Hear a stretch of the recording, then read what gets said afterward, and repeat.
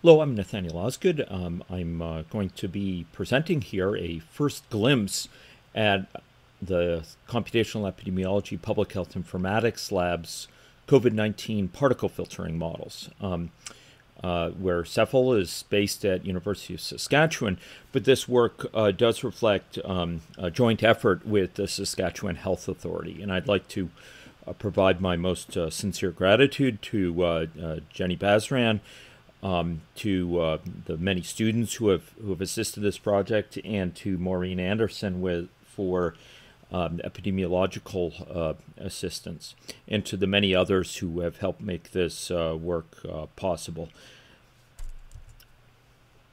The program of work conducted by CEPHIL jointly with the Saskatchewan Health Authority is really designed to provide public health and acute care planning and ongoing strategic guidance and operational guidance soon to the Saskatchewan Health Authority and the Chief Medical Officer of the province.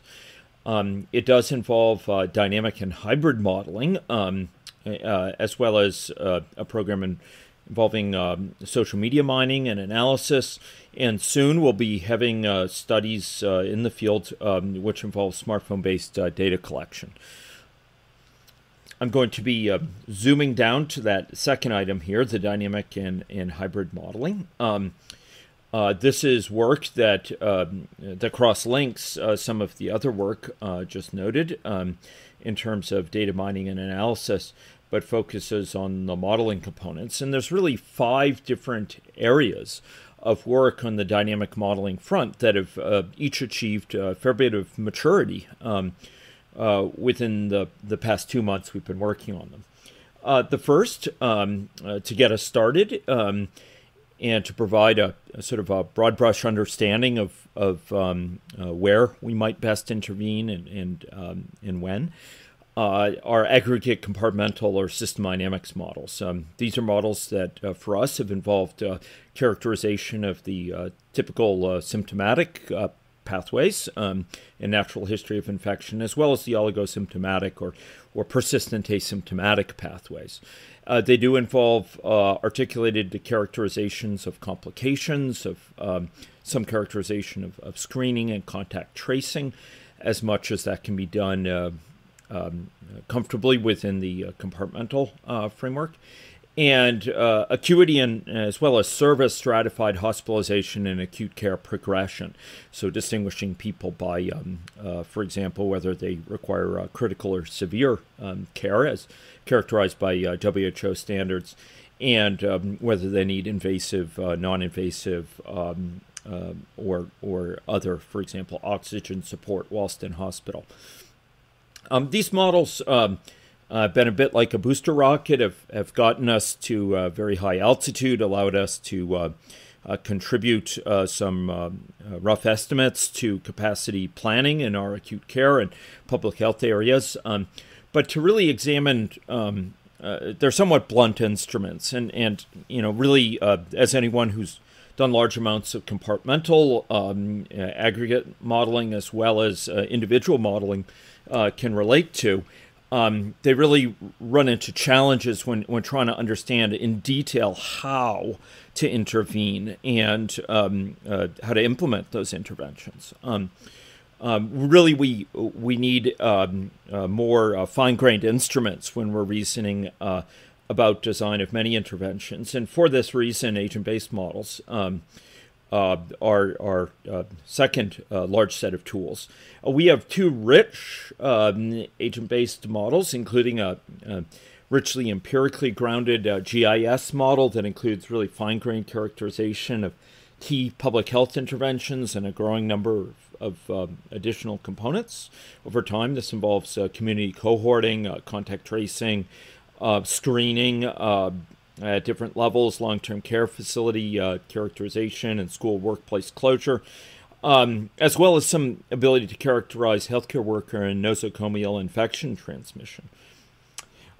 We also have an agent-based model that's more behaviorally oriented, which includes representation of even things like purchasing behavior, panic buying, things that might be relevant when considering about interventions towards social distancing that work, for example, to limit contact when shopping in the community. It also has an admirable capacity to represent quarantine, testing, and has been used to really understand the impacts of contact tracking apps, such as now being offered by our Ethica app, and not for research use, but for health system deployment use, for privacy-preserving capacity to track contacts, where at point of contact tracing, there could be a richer and efficiency-generating and more complete set of contacts generated while ensuring the privacy of all involved.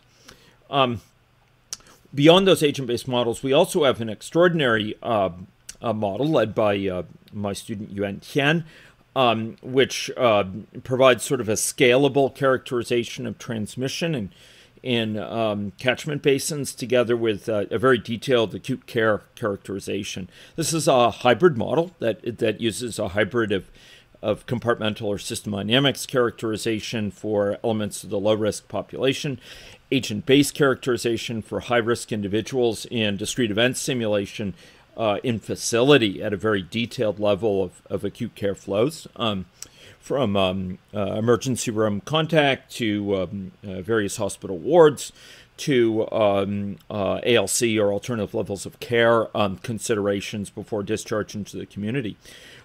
Issues which achieve added texture within the context of capacity planning for the COVID context, where we also have to deal with nosocomial infection transmission and transmission to and discharge to facilities that can isolate individuals who may otherwise represent.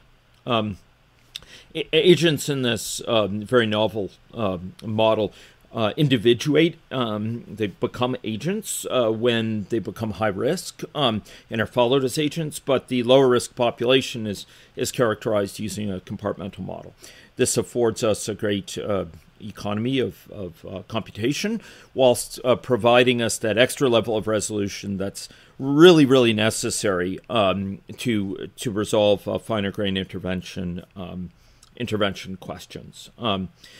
The final set of models on which we're focusing in this brief glimpse are models that combine machine learning techniques on the one hand with dynamic modeling.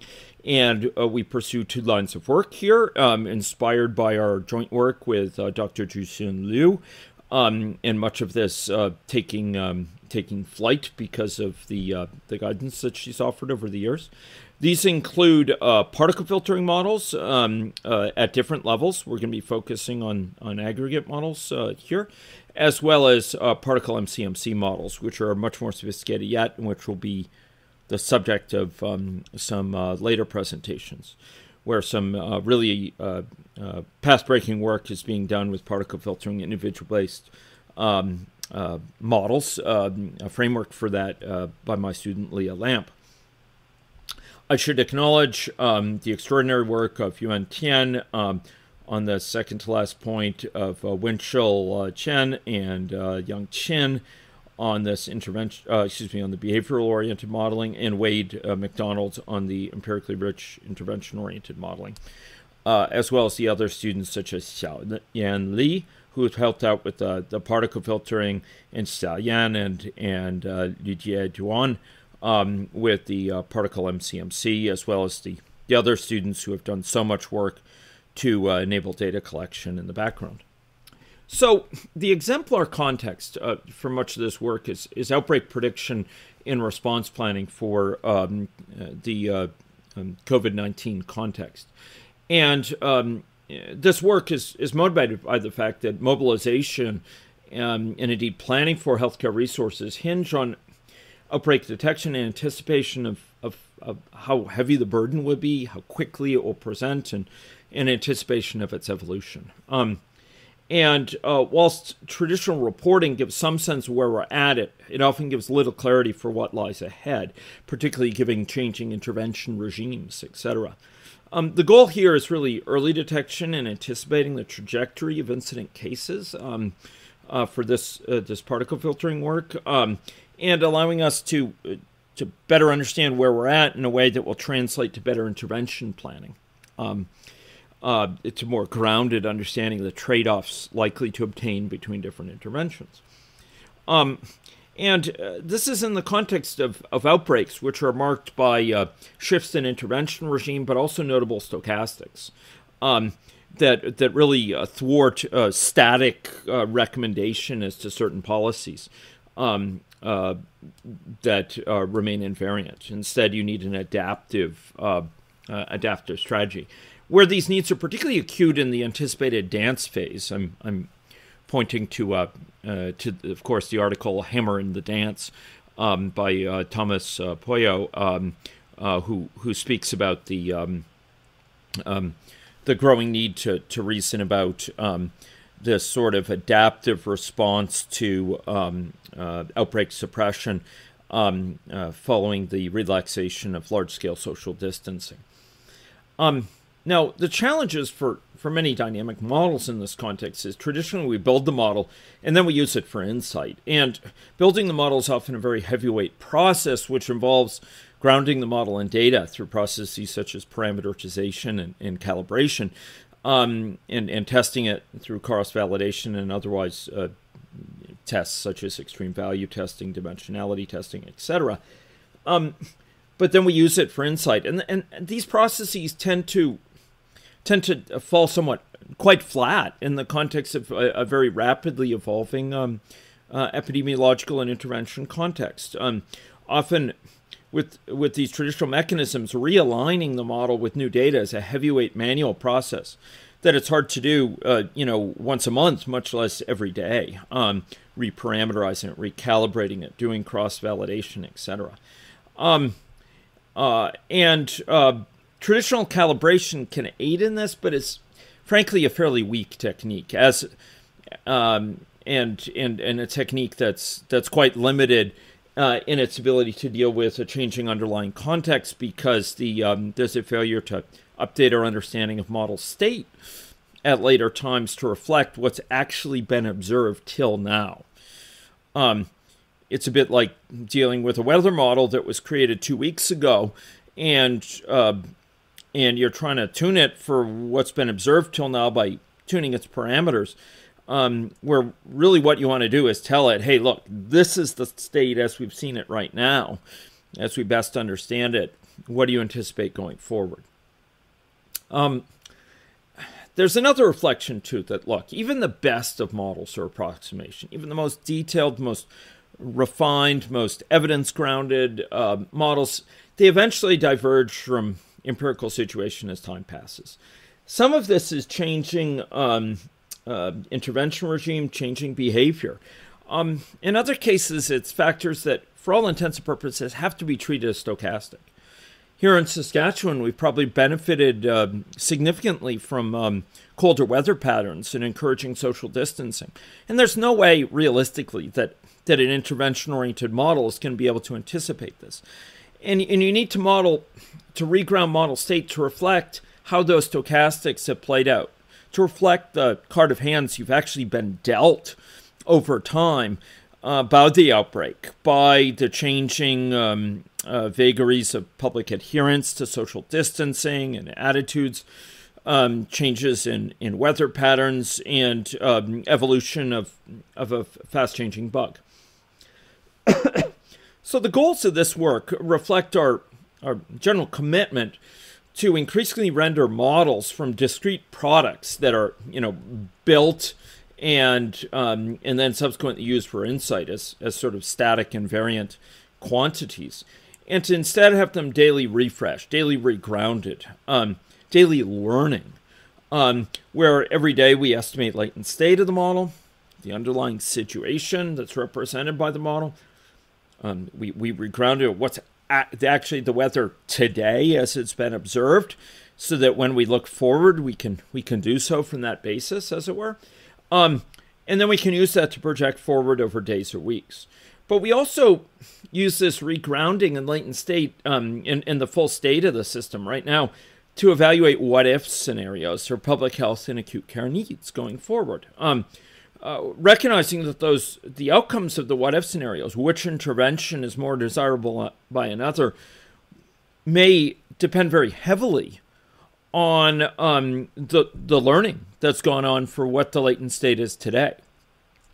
If the latent state is pointing to a very large number of oligosymptomatics or persistent asymptomatics, for example, that might point to a curve that's going to flatten out soon, and what-if scenarios that can take advantage of that will be more favorable in terms of intervention design. By contrast, if you're finding evidence of adversely waning commitments to social distancing and low levels of oligosymptomatics, it may be that a different intervention regime is advised. And so our estimation, our regrounding what's actually observed, often very materially influences, sometimes profoundly shapes our understanding of what interventions are most desirable. So we're seeking here, to tap that analogy I've been using, something akin to the common expectation for weather apps and weather reports, right? We may be using a model for weather that was crafted many years ago, 3-4 years ago perhaps, or 6 months ago, but we need that model to keep current. We need the model to be reflected, to update the latest situation. It can't predict all the vagaries of how a thunderstorm will pass here on the prairies. Nor is it going to be able to anticipate the Chinooks that sweep down the Rocky Mountains into Alberta. It's not going to be able to anticipate the exact levels of precipitation. But given what has been observed, we always want to look forward to tomorrow using that model, but that regrounded model. We want a model that learns over time and that learns about contact patterns and the fraction of oligosymptomatics and the fraction of people that are seeking care, etc., and can anticipate going forward in light of that learning. Sometimes they may give us a tighter distribution going forward, the anticipation of an outbreak in the near future, or sometimes looser. And, I had noted, like a GPS, depending on where we're at, it might change its recommendation for what's best to get us to where we want to get to. Because where we are now might have a very material impact on what we need to do to get to that desirable health state, that desirable cost state, that desirable sustainability state for our acute care system in light of a coming COVID tidal wave. Now, there's many ways to accomplish this. And, in decades past, in the middle of the 20th century, a very high performance method of Kalman filtering was created to allow for dealing with this estimation problem. That's a method very well suited to things which need real-time updates at the level of milliseconds, for example. Systems such as rockets or potentially aircraft. But it's got very, very tight distributional assumptions, very tight limitations over what sort of models it can be used with. And using an MLE estimate, it really falls prey to huge mistakes in nonlinear models, such as are common in infection transmission. So in my view, Kalman filtering is a very weak method for what we need to address the challenges of COVID and indeed most communicable diseases. Within this sphere, we've turned to much stronger techniques that have arisen out of the computational statistics sphere, which combine machine learning and dynamic models.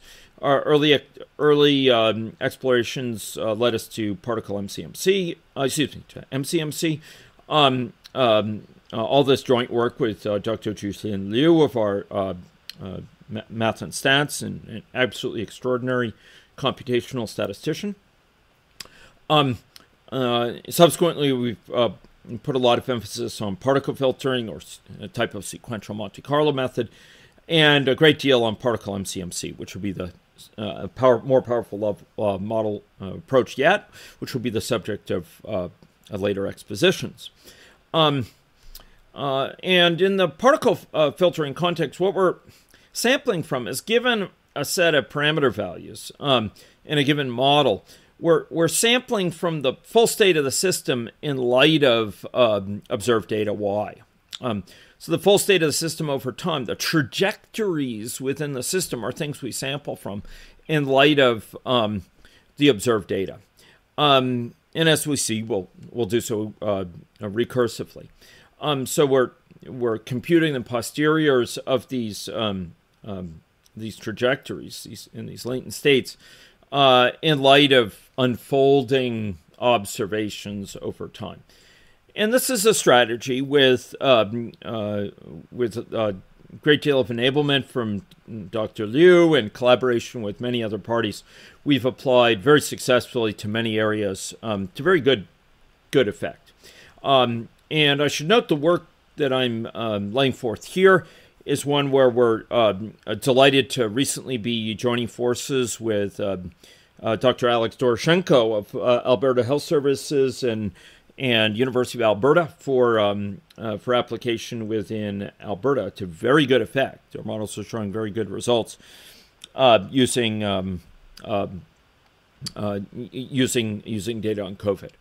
Okay, a few key facts about how particle filtering works before we jump into the model, and I'll be giving you a kind of live tour.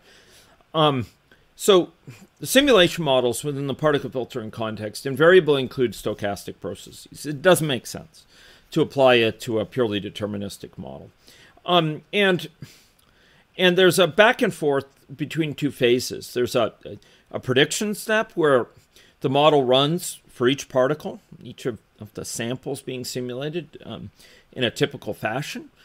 And at observations, the state is corrected in a form to align with empirical data after an observation. And this whole process is performed recursively. And it's to use the terminology from that we'll find in computational circles, it's an inline algorithm. So as new data comes in, it updates its estimates without needing to go back and consider all earlier data. It sort of incrementally updates its estimate of state in light of new observations, unfolding uncertainty over time as new data comes in. And we update those estimates and can project forward. Now, it estimates the underlying state of the system at any one time through a sampling method based on sequential importance sampling. And each sample is termed a particle here, and its importance weighted with a weight that, to some degree, if one could be excused for referring to it as kind of the credibility of that particle. I'd like to think of the particles as representing different hypotheses for what's going on right now in the model. And a given particle has a given understanding that it thinks, there's this many susceptibles, there's that many exposed individuals, infected but not yet infective, there's this many individuals in the first stage of their infectivity in an asymptomatic phase, there's this many in a symptomatic phase or a oligosymptomatic phase, etc. And another particle would disagree with that and have a different hypothesis for what the state is. And these particles, there's a survival of the fittest. They jockey to explain the data. And their weights reflect their sort of credibility or their consistency that's been observed with the data. And these competing hypotheses compete to explain things. And those that are more consistent with the empirical data flourish. They multiply. And those that are inconsistent are consistently inconsistent with the data, fly at odds with the data, anticipate things that simply don't square with the data, they tend to die out. So the ones that are consistent are fruitful and multiply. And it tends to weed out hypotheses for what's going on now that are inconsistent. I'm not going to dwell on this slide, but performing particle filter on an aggregate model does involve subscripting the model by thousands of particles. We commonly run this model with 20,000, 30,000, sometimes 50,000 particles. These competing, jockeying hypotheses that compete to explain the situation and have a survival of the fittest. And there's this back and forth between observations that the standard model dynamics apply, between observations where you're going to the next point of the next observation, then up observations where each particle has its weight updated to reflect how well it's stacked up against what was observed, how well its predictions squared with what was actually empirically observed. And there's a resampling phase, which involves weeding out particles to enhance effective sample size, weeding out particles that are inconsistent with the data, and to sample trajectories. You can do that through the ancestry matrix, although I won't be discussing that here. So within our context, our particle filtering models discussed here, our aggregate ones, are based on our compartmental SD models. They do include a representation of sort of a characterization of common natural history of infection, this oligosymptomatic or persistent asymptomatic pathway, representations of incoming individuals who bring in infection following international travel, as well as non-travel cases. That's really needed for historic data early on because of the preponderance of individuals bringing back infection from other jurisdictions. To really robustly interpret the data, you need to understand that there's all these infected individuals arriving from outside who are not endogenously produced. And we have a representation of the hospital flows and discharge from the hospital, of death, of progression of individuals subject to complications and development of complications, and mortality, and diagnosis of an individual, and lack thereof, including in both the oligosymptomatic and the more familiar natural history of infection. There are several versions of this model: age-structured, aggregate, non-age-structured, those that have more articulated characterization of asymptomatics with differential transmittivity, and those layering a probabilistic testing model that has turned out to be of great value in interpreting the data. And we've run scenarios successfully for Canada as a whole, for Saskatchewan, for the U.S., for Alberta, and done some work with Italy as well. The Alberta, again, with Alex Doroshenko at U of A, and at and jointly at Alberta Health Services. So I noted this key separation travel from non-travel cases, key for matching up the data, incorporation of this testing module where we have testing data from different jurisdictions coming in, and test positivity, number of positive tests, and a representation of the testing process in the model. We have parameter uncertainty for evolving dynamic parameters with respect to contact, in contact levels, reflective of a changing intervention context, which very materially shapes contact patterns and contact rates through social distancing. With respect to uncertainty with respect to presentation, how many individuals will seek care given symptoms, for example, and testing-related parameters that relate to this testing model, given how many tests, how many infectives do we find out there in the population. So the current status of this model is it lends very good matches of the behavior of the model to reliable data. It regrounds the model with the data, but really admirably matches the data that's reliable. We have some data on recoveries that's turned out to be really problematic, and I understand that these problems are not limited to our jurisdiction, about not recording, for example, recovered individuals reliably, so we haven't placed any serious emphasis on matching that. Our model does successfully detect shifts in epidemiology, as we'll see, for example, shifts to lower contact patterns, capacity to detect effects of interventions, for example, in those contact patterns, capacity to estimate the current state, including the latent state of the system, concerning oligosymptomatics, undiagnosed individuals, the capacity to project forward without rapid growth and uncertainty, on the order of days or a week. We haven't looked so far much beyond that, and support for examination, a really good platform to examine effects of interventions. Excuse me. And what this model really gives us for its ability to estimate latent state is kind of a tomographic view of the population. It puts together data, from a number of new cases and cumulative cases and number of deaths and testing data, and soon additional data as well, to provide a sort of a three-dimensional view of what's going on there in the population.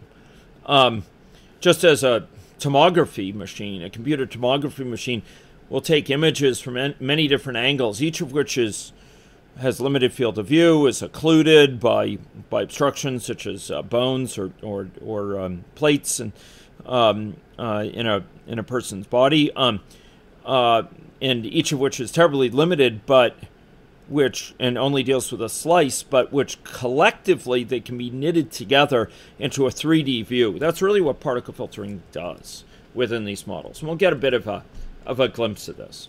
So what I'm going to do is switch over, appropriate enough, to our particle filtering model, and maybe I'll just show it in action. So a particle filtering model provides incoming data, and this data, as it's unfolding, the model regrounds itself and recorrects itself.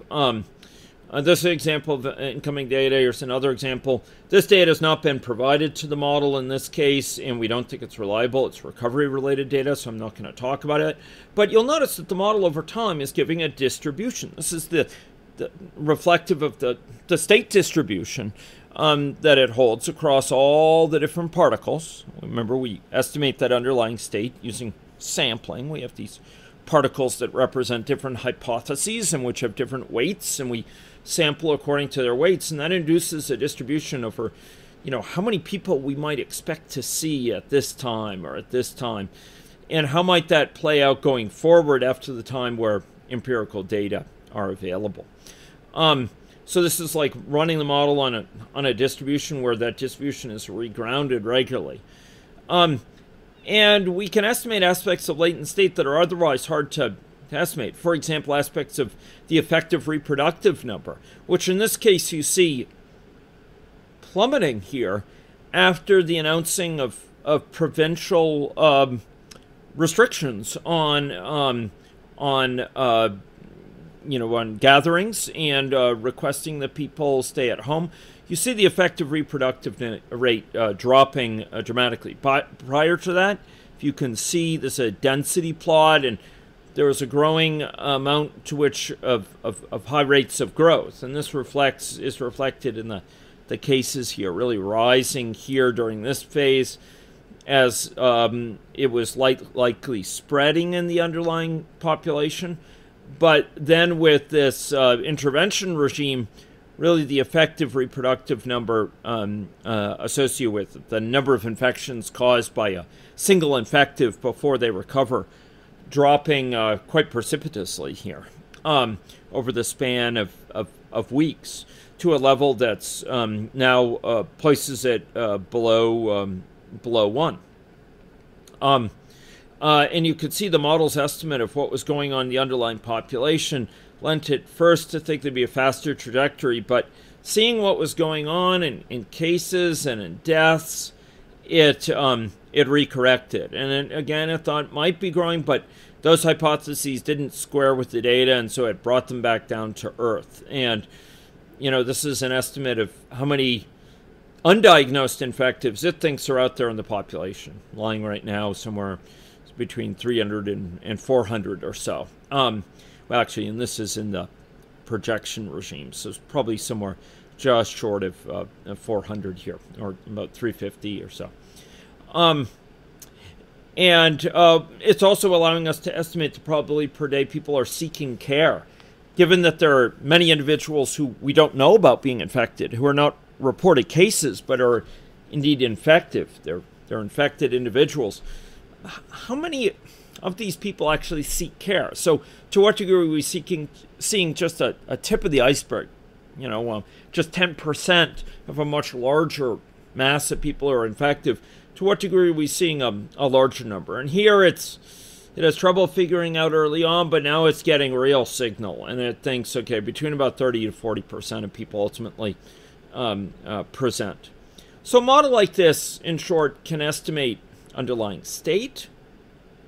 It can estimate dynamically changing parameters over time on the basis of unfolding data, for example, about cases or about deaths.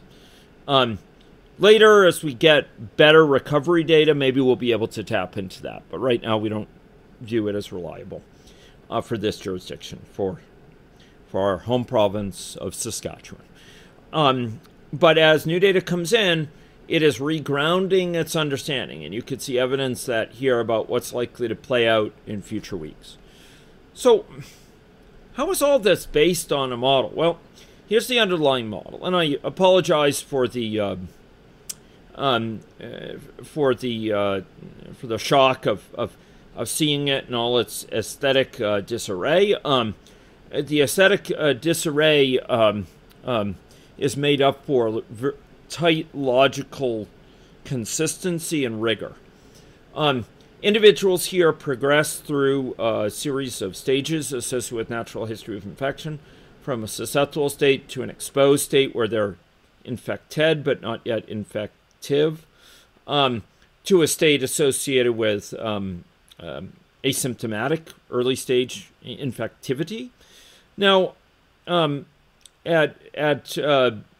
as they progress, they can either develop along a persistent asymptomatic pathway, an oligosymptomatic pathway where they never develop serious symptoms, or they can go on to a first stage symptomatic state. And there's varying evidence about how many go each way, and we routinely conduct experiments which posit very different burdens going, or very different fractions going these different ways, to, amongst other things, to test robustness of our inferences, and in other contexts to test robustness of our intervention strategies. So individuals along the normal pathway would progress along a stage of early stage symptomatic and then late stage symptomatic, from which early stage they might develop in a way that develops complications, with an average delay time of about 6 days for that. Otherwise going on to a state post risk of complications, whence they recover after some remaining time infective.